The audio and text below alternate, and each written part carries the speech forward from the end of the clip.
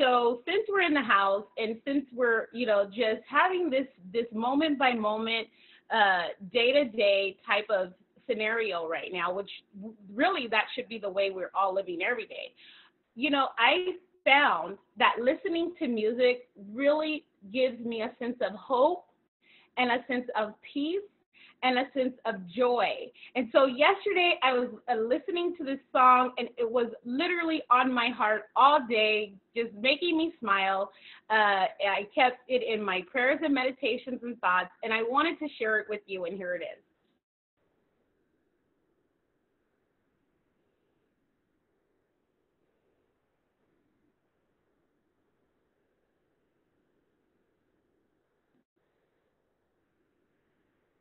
And that's the way you do. No shadow you won't light up, mountain you won't climb, coming after me. There's no wall you won't kick down, lie you won't tear down, coming after me. There's no shadow he won't light up, mountain he won't climb up, coming after you. That's how much he loves you. There's no wall he won't kick down, lie he won't tear down, coming after you. Tell me, there's no shadow he won't light up, he won't coming after me. That's how much you love me. There's no wall he won't kick down, no lie he won't tear down, coming after me. Yeah. There's no shadow he won't light up, mountain you won't climb up, coming after me. There's no wall you won't kick down, lie you won't tear down, coming after me. All the overwhelming, never-ending, miraculous love of God. Oh, it chases me down, fights till I'm found, leaves the 99. I couldn't earn it, I don't deserve it. Still you give yourself away. Oh, the overwhelming, never-ending, reckless love of God.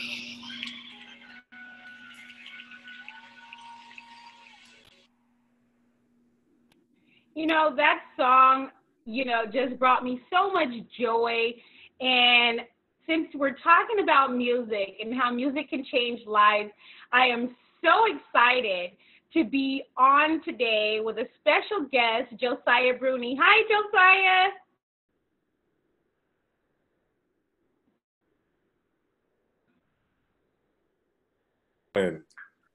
Hey, how are you?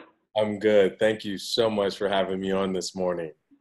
Can you tell all of the people that are watching who you are and what you do?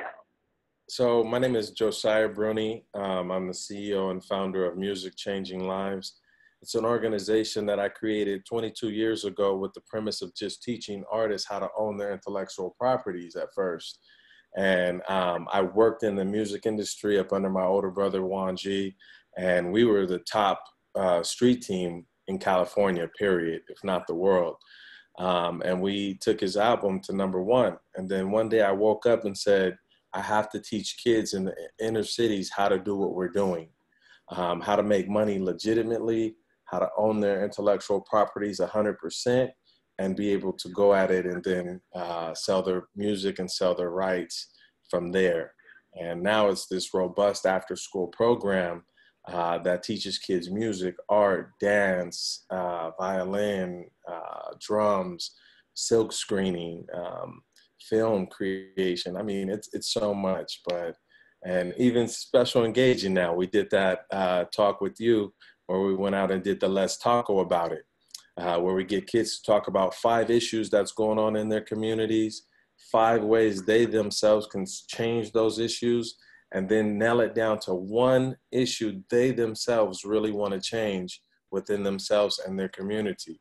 And so that's what we're doing now. So, you know, that's amazing because that's teaching really how to campaign, right? And teaching self-advocacy, agency, what does that look like? And you're teaching children that through music and arts, and also business practices. And so how have you found that that has helped to improve like mental stability or behaviors even? Wow, that's a great question, right? I take it back to what you said earlier, expanding the learning curve.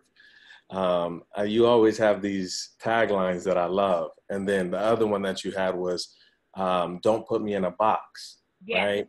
So that's exactly what we do. We don't put a child in a box. I realize that I'm dealing with a child that may have multiple intelligences.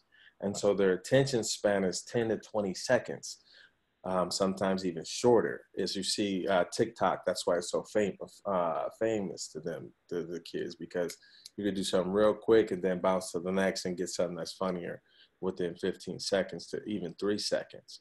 And so that's what we do. We sit down with a kid and we say, where do you want to go? You know, it's not a cookie cutter program. This is something where we actually dig down deep and find out what the kid wants to create and then help them create that pathway. And so it's nothing like it. I haven't found around the world yet, to where, like I said, we deal with multiple intelligences and teach them how to own it and then go out and sell it. And so I appreciate that you said you deal with multiple intelligences and that the attention spans are very short and you find a way to capture their attention and really work with them through that. Because what I call that is supporting various modalities of learning, right? Which, since we're all at home right now, that is exactly where we're at. And some people would call that multiple intelligence and short attention span ADHD, right? I mean, Right. you know, Exactly. you want to put a formal diagnosis on something, but really it's about learning what makes the child thrive, right? Exactly. And so that requires those personal and interpersonal relationships and building that relationship capacity. And us as parents right now have the greatest opportunity because we know our kids best. We know what helps them thrive. We know what triggers them. And so we could really work on modifying different things throughout the day according to how they learn best. And so what would you say about that and integrating music into that and art? That's a great question, right? And I take it back as to teaching them, like you said, the different mobilities of themselves, right? So figuring out what your kid really loves, watching them and like just listening to them. Because if you notice, a kid learns to really dance before they even learn to walk, or they learn to sing and make noises before they even learn to talk, right?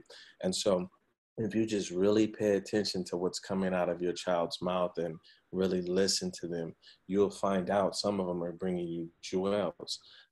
It's like in the word, right? They said the wise are the young will be the wise ones with new ideas, and then the elders should be able to be like a beacon of light, to kind of guide us so we don't get in those pitfalls. And so that's what I love to do, and I encourage other parents to do as well. Really listen to your children. I shout out to one of my homegirls I'm thinking about right now, Roshana.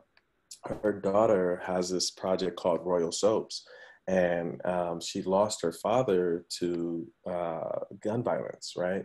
Oh. And to cure that, they created a soap that they now sell, and then buy teddy bears with it to give to other kids. And this is something that a child created. And so you just listen to a child, and you know they could create those type memories. Thinking of my young guy Pedro, his mom brought him to me 3 years ago. He only played the trumpet, but being that we have so many different programs you can test, he now knows how to DJ. He also went out and found a person that could teach him how to play the harp. And then even to create something bigger, he now teaches kids how to play mariachi. And so Wow, here's that's this amazing. 9-year-old kid, right, that just came to you playing trumpet and could sing, entered into a showcase, and is now teaching other kids how to do what he's doing and on higher levels. And so, I love that again, what you said about the youth are young, right? We cannot count them out. As a matter of fact, we count them in because Exactly. they come up with so many great ideas. And listening, like you said, listening to what your child is saying. Like my daughter, she's been able to be an amazing artist since she could even pick up a pencil and do something with it, right? And I noticed this gift in her very young, very young.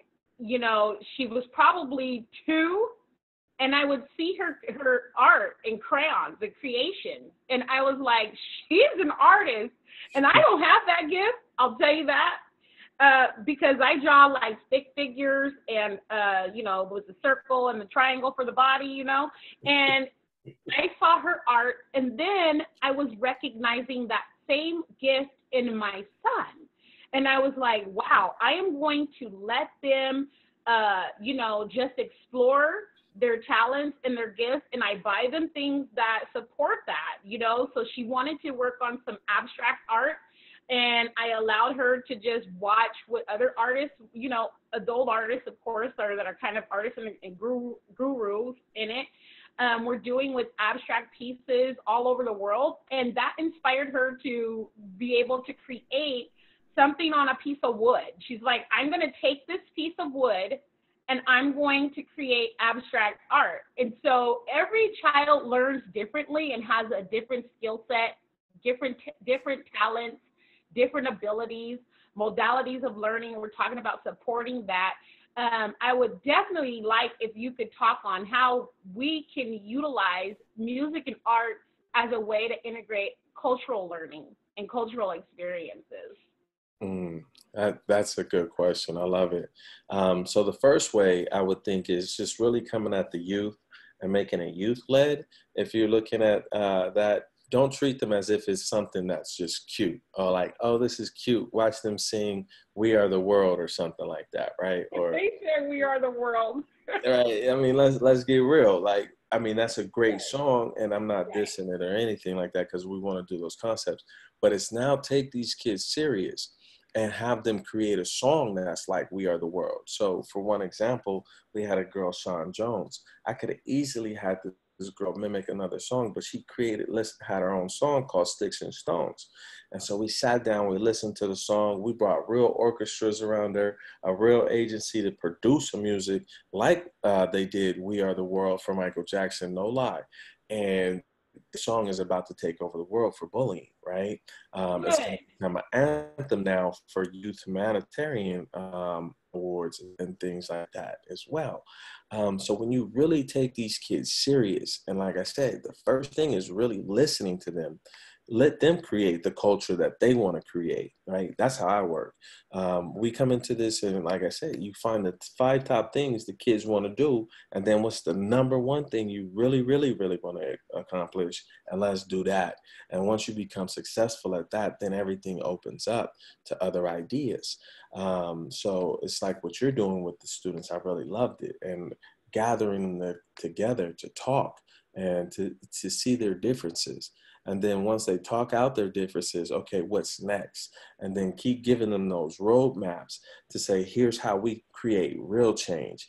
Here's how you really change policy in your community. Here's how you go into a city building and start your own business. Here's how you become financially wealthy. Give them those 5 major essentials that every human being needs: shelter, love, recreation, wealth, and obviously just knowing self so that you could be, independent, because that's the biggest thing in this world, right? That's that American dream, to say what happened to the real American dream, where everyone came here looking for a better life. There was ancestors that were already here living that life, but everyone came here looking for a better life in some way. Some of us didn't, but we're going to talk about that. Hey, you heard me. I said some of the ancestors were here. The indigenous folks was here living that life, and others, came and was looking for that life. And so now it's like, let's be real, let's be genuine. The only thing that separates mankind right now is poverty. if you really think about it. You know what I mean? And if you, in those, our work ethic is no less. Our work ethic is actually higher. Our determination is higher. And so if you're really talking about going at it culturally and making it youth-led, you got to give the kids the voice, give them the true tools. Let's stop making, it's what we call fast track. We just created a thing called Fast Track Biz. So if you come to me and you want to know how to start a business, we're going to show you how to do this instantaneously. You're not going to have to take 22 years to get to where I'm at. I want to see you go from where you're at.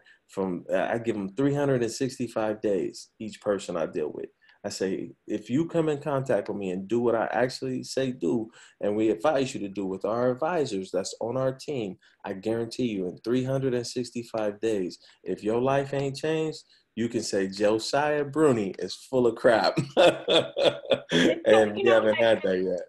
I like how, you're talking about poverty as trying to break through that cyclical generational oppression, right? Because that has a way of disabling people. The economic gap, right? And just the disparities. There are people that I know today that are adults that have PTSD because of exactly that right now. And so, I was so thrilled to be able to meet you and invite you out to, my youth initiatives that I was doing before COVID. I miss you guys, I do. And that was a part of what it was that we were doing at the one forum that you were at, which I would host 3 times a year at different locations. But just trying to empower the youth towards generational progress and lasting change, right? That is very important.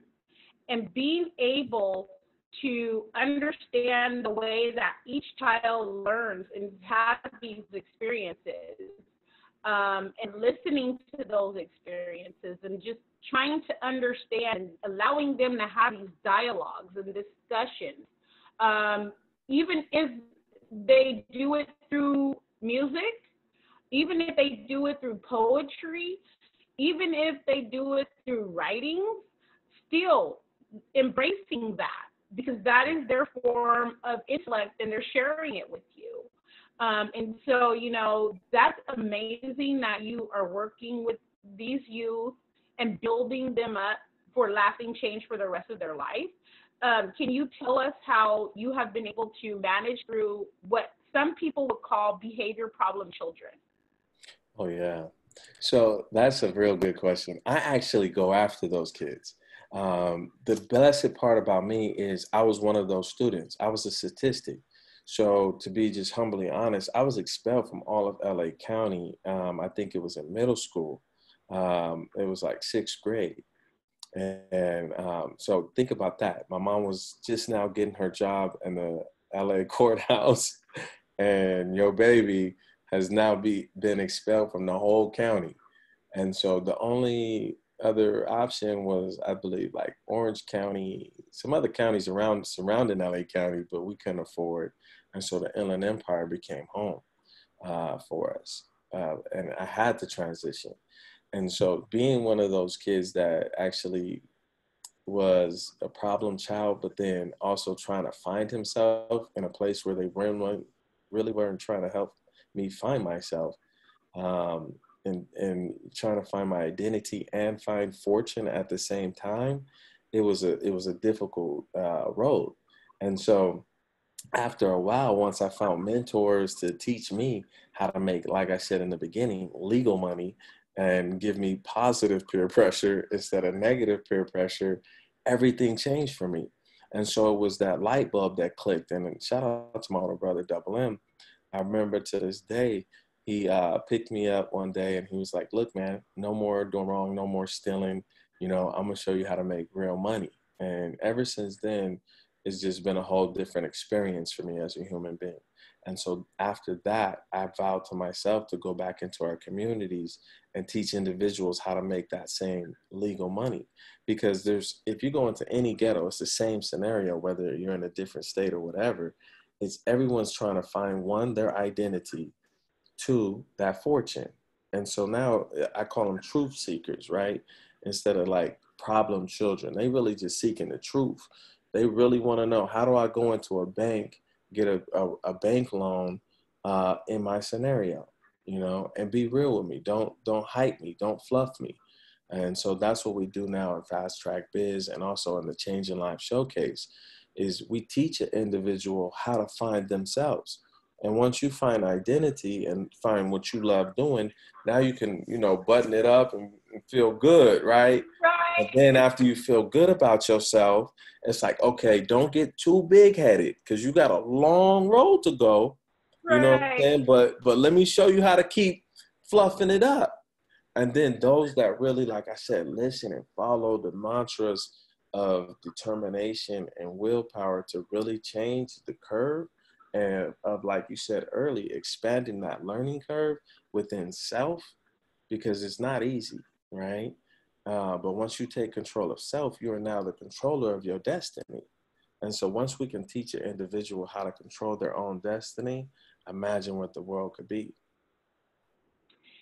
And so I always talk about developing our children around something that they really enjoy doing and allowing them to master that, right?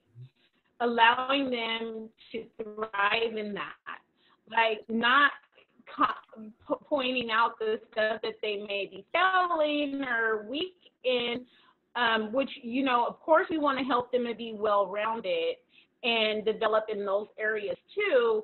But I will allow my children to master whatever I see as their really strong gift, because that's what they're going to be able to take with them for the rest of their life and utilize it, right? And so when we think about in the old days, if people want to call it that, what were people mastering? Like even seamstress, music, arts, vocations were a skill set that people mastered, and now can become entrepreneurs in adulthood because they have a skill that people need, right? And so I think that every child at every level, if we're able to help them to thrive in an area where they're very strong at, and also develop them in some of the areas that they're weak in, then exactly what you're talking about can be done. And, I am like you and I applaud you, because we weren't waiting for solutions. We were just like, we're just going to go and do it. We're going to go do it. And, that's how we ended up meeting up. We were both in the community doing things with the children. And I'm always quick to say, don't box our kids in. Do not, because none of them want to be considered a statistic. They don't want to be another number. We've heard them say this over and over and over. And so that's why I had started the Don't Box Me In forum, right? Don't box me in. Because they want you to see them as individuals. And so, talk a little bit about that, about the individualistic thing. Oh yeah, so now, thanks to my partners at U of R, it's gone a little deeper. So like I said in the beginning, we find out what a kid wants to do through the empowerment of policy with the 5 issues, and then nail it down to the 1. But now we make the kids write a contract. So you have to tell us, in this year, what do you actually want to accomplish? So 360 days from now, what are going to be your goals? And then they write it down, and then we put it in a survey, and then we also have them write themselves a letter. And then we take that letter and then we send it to them on the date that it's supposed to be mailed out a year later. And so that when they receive it, they can now look at these letters and look at the survey and see if they've accomplished these dreams. I call it the law of attraction, or not I call it, but it's a part of the law of attraction. It's a piece of that. And mastering the universe around you. It's learning how to just write it, Say it, speak it, believe it, but then go and just work on it. A lot of our people weren't taught that.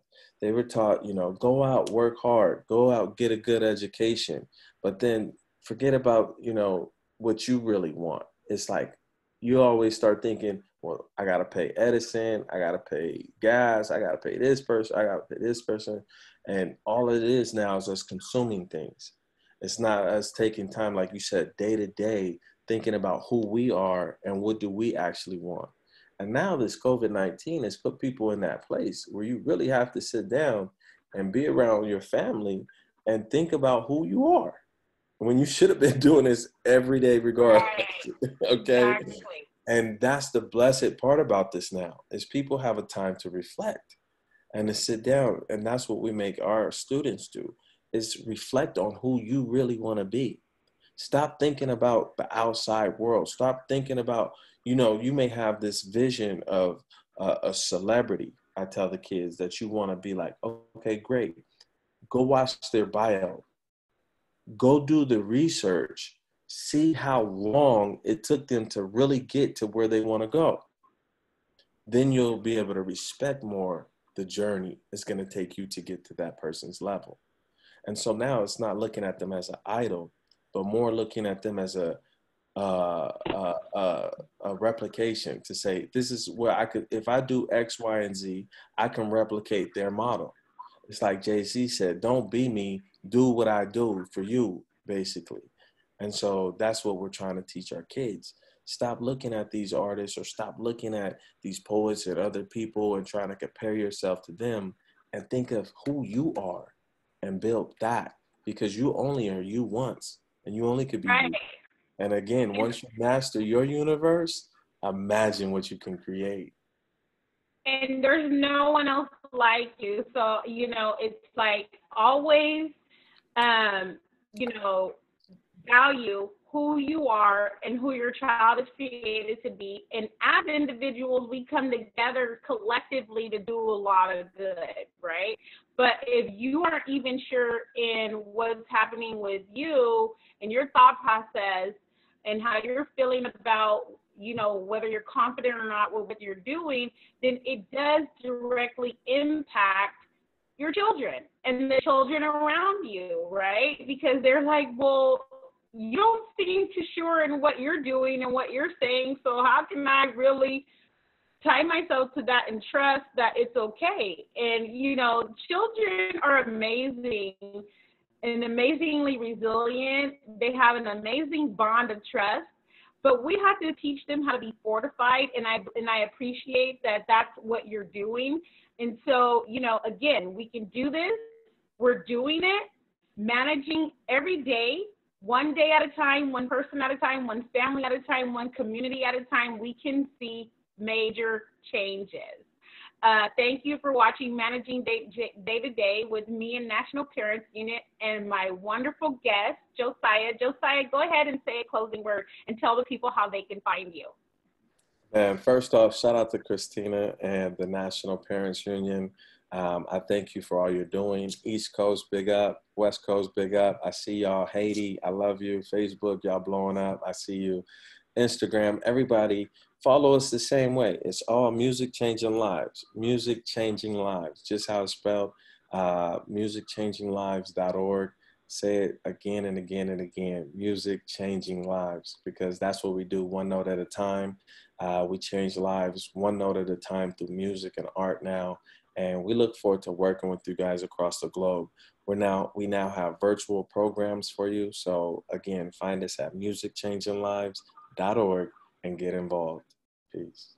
Thank you so much, my brother. You have a wonderful day. Love you. Bye, everyone. Peace. We hope that you're well. We'll see you again here at the same time tomorrow on Managing Day to Day with me and National Parents Union. Goodbye, my beautiful children. I'll see you tomorrow. All set. Okay.